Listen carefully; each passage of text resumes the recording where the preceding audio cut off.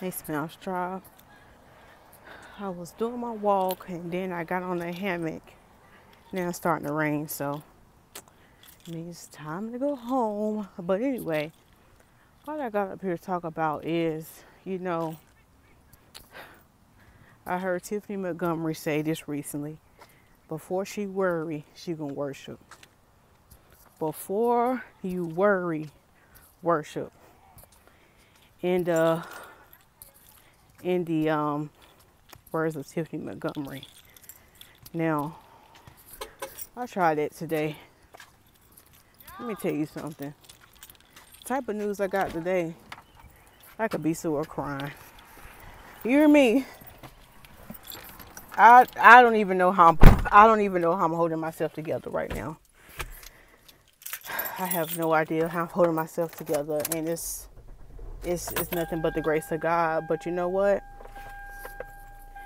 After I got that information today, you know what I did? I immediately turned on worship music. And you know what God told me to do? He said, you better watch your mouth. You better watch what you're about to say, because we don't realize the power of what's coming out of our mouth. And I said, you know what? I'm about to worship before I worry about the situation. I am. So I immediately turned on worship music and I got into prayer. I got into prayer and I put on worship music. And I had to just drown myself out in worship music and just praying and worshiping. I don't know how God is about to work this out, but let me tell you something now. I'm just here to let you know now. On July 1st, we're going to be rejoicing that the situation going to be done turned around. I'm making this as a video today. That you know what, this is going to be a testimony on July 1st. I don't know how this is about to work out. I have no idea, but the Lord is going to work it out. He's going to work it out. I have confidence in him, and so I tried it today. Just worshiping before I worry. And you can't give the enemy any kind of like power. You know what I'm saying? So turn that worship music. And I've heard people say that before, and some people say it's easier said than done. But also, in the words of Tony Gaston, sometimes some things have to be said in order to be done. And I tried it today, and it's probably what's holding me together right now. I have this peace right now. I have this peace. And I just know God is going to work it out. He got to come through for you, girl. Like, I know he's going to work it out. And if I were to tell y'all every detail, it would seem crazy. But I don't have to tell y'all every detail. I'm just here because I believe God. And I know that whatever I ask for in prayer, that if I believe it, that it shall be done. And it's going to be done. It's going to be done. I don't know how, but it's going to be done. It is going to be done. I trust God. I trust him. And in this life, we're going to have trials and tribulations and stuff like that. But this is God's time to shine. Like, you know what I'm saying? Like, we don't know what the day is going to bring. We don't know what the day is going to bring. We don't know what's going to happen on a day-to-day basis. But see, we can't get so focused on our plans and how we want our life to be. Like, we got to make room for God. And so I'm making room for him. Like, I make room for him every day. But also, do you make room for him even when things don't go as you plan? When things don't, even though you plan and you try to, figure stuff out, do you still make room for him? Or are you upset and frustrated? I could be upset and frustrated right now because things are not going my way, but I choose not to even focus on that. And so God told me when I got off the phone, just get into worship, just get into my presence. So that's exactly what I had to do. I had to put on worship music. I had to get up and pray. Then I got up, I cooked some dinner, and then I came out here to the park. This is my second walk for today. But I need to go on this second walk for the day for my mental health right about now. I needed to because I would not be able to sleep. But I'm just telling you right now, I decree and declare that I'm going to be able to sleep in peace tonight. Because even though I don't know what tomorrow holds, even though I don't know what's going to happen, I know who holds tomorrow. God holds tomorrow. And see, God is in control. He is in control. And so what I want to say, even as I'm going through what I'm going through, this hair in my face is getting on my nerves because I done got hot. even though I'm going through what I'm going through and I don't know how everything is going to play out, but, watch your mouth. And that's what God wanted me to know. Like, instead of you getting ready to complain, and instead of you getting ready to break down and cry and have a whole nervous breakdown, I want you to get in worship, and I want you to watch your mouth. And the reason why I'm saying I want you to watch your mouth is because life and death is in the power of our tongue. So a lot of the time, now how a whole gnat get in here? So a lot of times we'll go through situations and, y'all, it's a gnat and I'm trying to drive. It's a gnat and I'm trying to drive. Okay? But a lot of times, like, we will start to speak out loud that bad news we got. And so when we speak out loud about the bad news we got, we giving it life. We giving it life. We manifesting that more.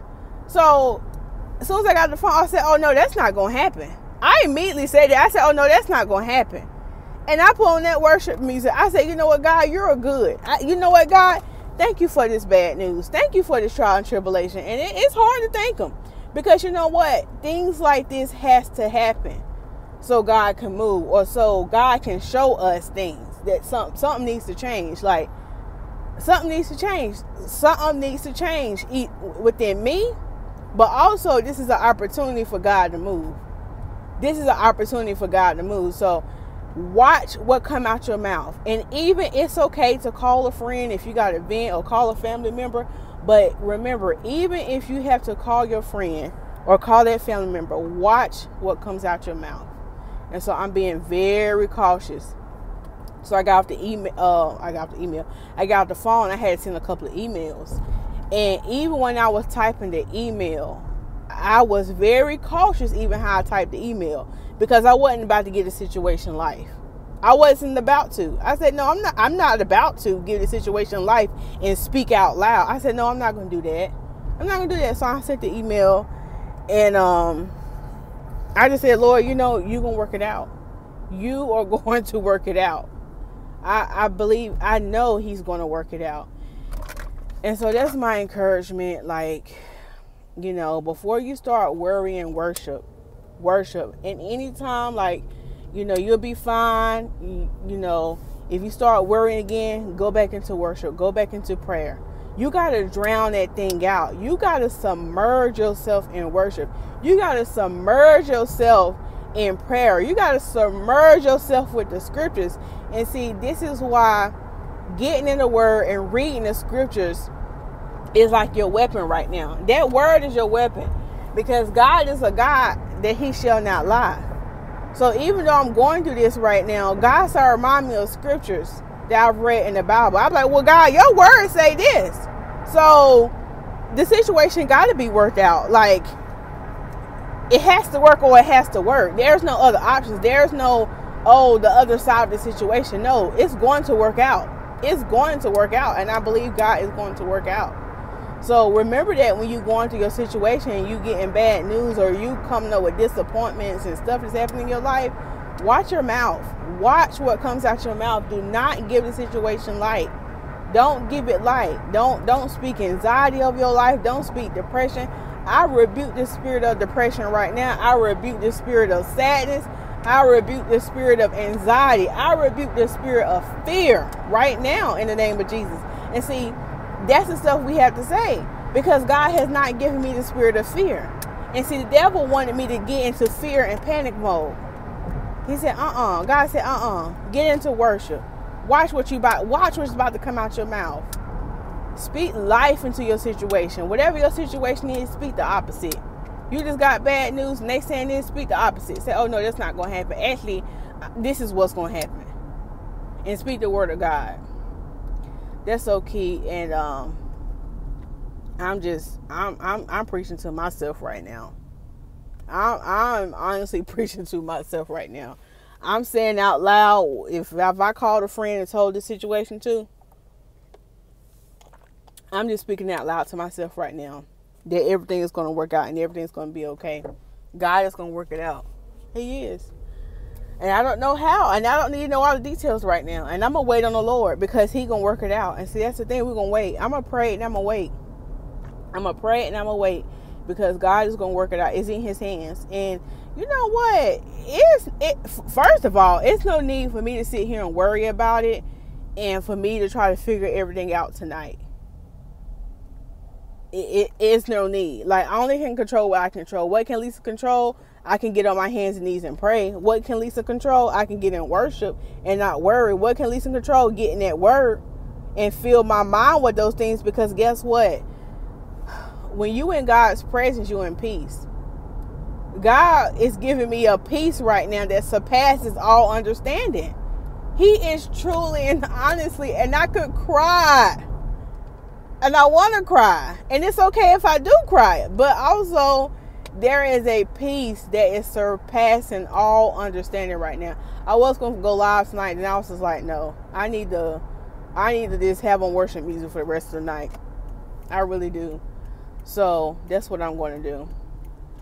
God will give you a peace that surpasses all understanding. You know what that means? Even though, like, people might see you going through your situation and stuff like that, they're like, man, how is she able to still be at peace? Because, see, a lot of people ain't going to understand why you got peace. But, see, that's the power of the Holy Spirit. He will come and comfort you during those times. And I know God hears my prayer, and I know he cares. If he know how many hairs I have on my head, oh, he care. And he know. He already knew what I was about to pray for. First of all, God already knew I was about to get this news today. He already knew. He already knew. And you know what? Let me tell you something. I am starting to see, when you are starting to get closer and closer to Christ, the devil will throw all kind of blows. You hear me?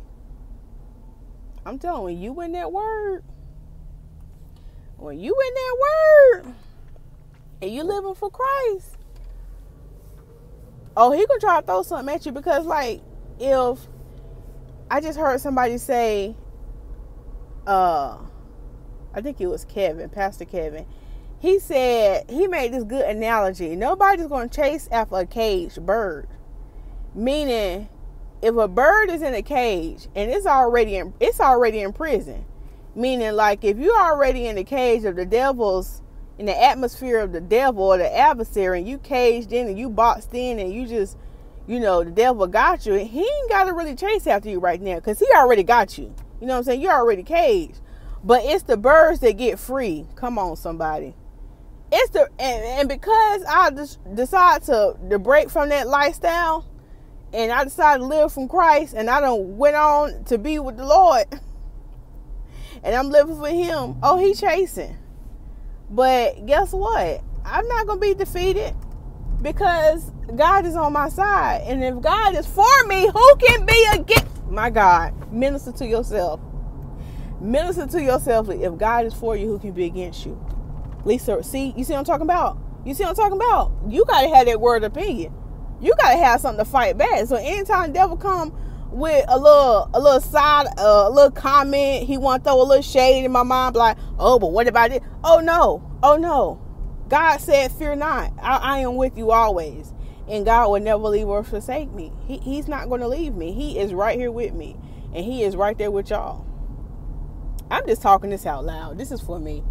Honestly, this is for me. This is for me tonight. I'm being selfish. This is for me. I'm just speaking out loud what I'm going through. You know what I'm saying? And hopefully y'all can be encouraged by this message too, because I just don't know what's about to happen, but I just know God is going to work it out. I just know God going to work it out, because God is for me and he's not going to leave me. So when you hear this news and you're going through situations, just get into worship and watch what comes out your mouth. And also watch too, if you are to talk to somebody else, watch even how the other person speaking. Don't let them speak that negativity over your life. You can reject that. Like, no, I reject that. I know they reject that. And see, a lot of times what happened, even if the situation don't change tonight, God is changing me. You see what I'm saying? Because my situation has not changed.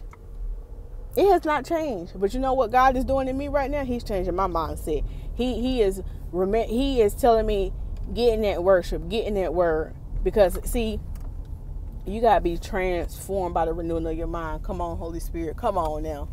Do not conform to this world. We got to be transformed through the mind. And see, that's what happens. A lot of stuff happens in the mind. And we need to be renewed by our mind. And how do we be renewed by our mind? Remember what God said. Remember what God said about me. Not what man said, or not what this person said, not what that. Remember what God said about me. Remember the promises that God told me about my life. Yeah. Now why is it when black people back up? I'm backing up, y'all. Why is it when black people back up, they gotta get quiet? And y'all know when black people back up, they gotta turn down their music, but I ain't got no music on, so ain't no music to turn down. But I just got back home. Oh Lord. What was I about to say? Pretty much done what I had to say. But yeah, just watch what comes out your mouth. Watch how you talking about your situation. Don't give your situation, if it's something negative, don't give it life. Don't feed into that. Don't feed into that, because trust me, when you stay in prayer, I just talked about this last week. God can give you the strategy. He is. And you know what? You know what I started thinking about too, y'all? I said, look, Lisa, if he did it before, he can do it again. The God we serve is not no one-hitter quitter. Okay? The God that we serve is not no one-hitter quitter. And what I mean by that is, some people think, oh, here he go, nosy. Some people think because, you know what, let me pull my trash can over here. Some people think, oh, well, God brought me through. Sorry, y'all. Some people think, well, God brought me through that situation one time before, and that's it. Like, this is a one-time blessing. Absolutely not. Absolutely not. I'm here to tell y'all that if God worked it out before, guess what?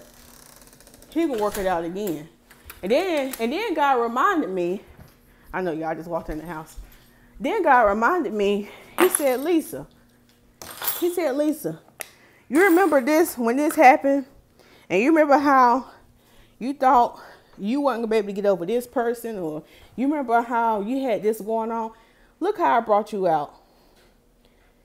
This is minor to God. It is big in my mind, but it's minor to God. So even if you know you going through things and you done got that bad news or whatever, I want you to put in your mind that God, you have brought me out before. And your words say you will never leave or forsake me. So this is not a time. This is not, and you know, sometimes we think, well, maybe this is the one time God didn't answer my prayers. Absolutely not. Absolutely not. He gonna still come through for the come through. You hear me? He still gonna come through. You hear me? So when you get those thoughts, Satan, I rebuke you in the name of Jesus. It's gonna work out. If God is for me, who can be against me? And God, if you did it before, you can do it again. If you did it before, you can do it again. Just think about everything. And then you know what? You got to have an attitude of gratitude. You got to have an attitude of gratitude. And you want to know, I got to have an attitude of gratitude because you got to say, you know what, God, I'm grateful for this because this trial. Because, Lord, if this trial wouldn't have came, I would have never known that you're a way maker and that you're a healer, that you're going to heal my body and that you're going to do this and that you're going to do that. I never would have known. And even it was just another situation that I was just going through a couple weeks ago. And God came through and he showed up above and beyond. And God reminded me that on my walk.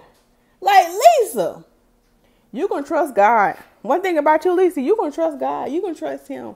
And he's going to make everything go right. And so I'm trusting him to make everything go right. I already know that my prayers are already answered. I already know that it's already done. You know, I got that mustard seed side of faith. And be careful who you ask to pray for you too. When you're going through your situation, be careful. Be careful, be careful, be careful. Be careful who you go vent to, who you go talk to, and who you ask, hey, can you pray for me about the situation? Because some people can be praying for your failure. You hear me? So be careful with that. So the best person you can tell is you can take it to God. You can have confidence in God. So anyway, thank y'all so much for watching this video. And I will see y'all another one. Bye.